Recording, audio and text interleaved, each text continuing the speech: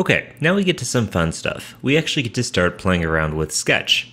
Now, Sketch is a great application for its simplicity, and that's actually one of the things that initially drew me to Sketch. Now, if you have used Illustrator or Photoshop before, you may have opened up Illustrator and then maybe put on your stopwatch and just waited, or maybe went out and got the mail or something while the application fired itself up. Now, Sketch is not like that. Sketch is a fast application. It is a lot more minimal than Illustrator, and because of that, its strengths are that it's a quick application that's easy to get up and running with, however, offers a lot of really powerful tools when you need them. But it doesn't give you a whole lot of extra bloat with things you're never going to use. Specifically for web design and UX design and any sort of mobile application design, more so than illustration and things like that. However, the vector tools in Sketch are awesome, so you can certainly do illustration in Sketch. Now let's check out the interface. We have four major components to this interface. We have the main white canvas area, which is in the center right here, and this is going to be pretty typical of any design application where you have what's considered a drawing canvas. Now over on the right, we have sort of our information panel. Now anytime you're working with any sort of shape or layer or anything, the information to modify or maybe even just view the size or something like that is going to be over here. It's where we can see that we can add fills, borders, shadows, inner shadows, blurs. We can change blending modes. We can change the size and position. We can do alignment stuff. We'll even be doing exporting stuff over here. So over on the right is where you have most of your information regarding what you're working on.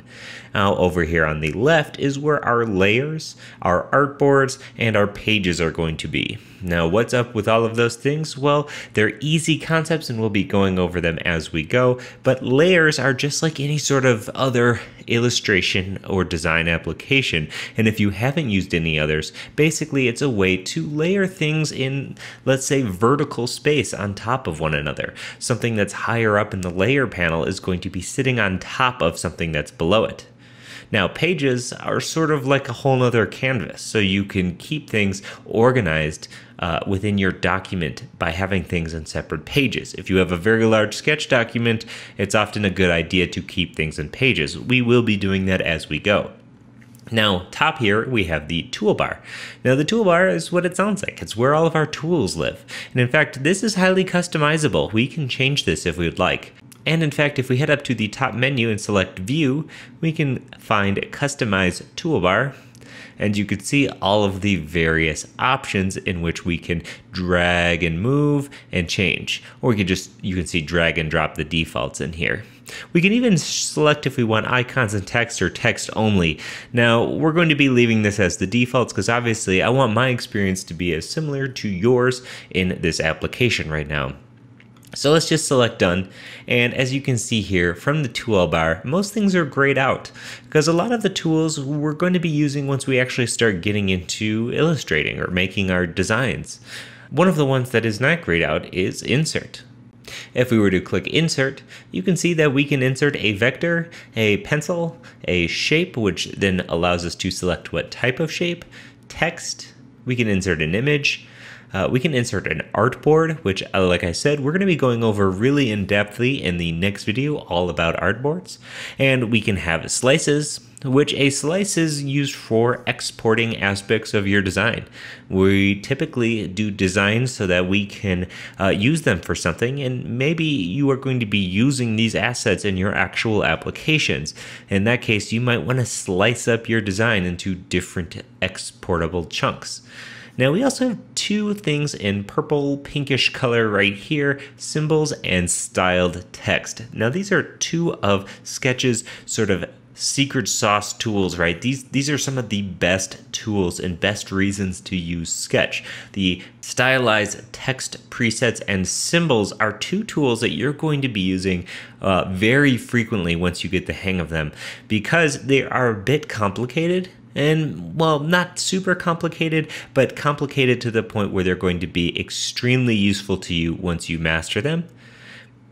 But if you don't master them, you might never notice they're there. I highly recommend taking the time, which we will be covering in depth in this series, to learn symbols and stylized text so that way you can save time in your design. It's truly some of the best reasons to use Sketch. Now we can just insert a shape really quickly. We can just come in and select shape, rectangle. Now you can see we have a cursor. We can click and drag. There we go. And as you can see, when I drop it here, all of our things on our toolbar all of a sudden light up. We can edit, transform, rotate, mask, scale. We can make a grid out of this shape, which I'll be showing you later. And we can even edit over here in our properties now, in our information section over here. You'll also notice a new option, which is make exportable down here on the right.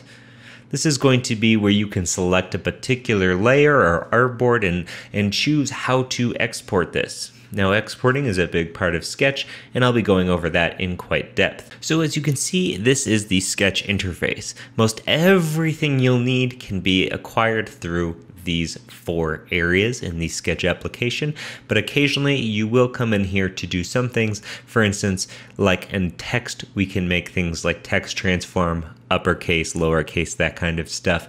Up top here on our menu is going to be basically the kitchen sink of where you can find everything. However, Sketch does a great job about making the tools that you really need to use front and center within your panel and easy to get. So we will be covering the menu bar up here, but like I said, this is really sort of like a kitchen sink. It's where to find everything, but most everything that's in here is visible through here, or very useful keyboard shortcuts, which we'll be going over as well.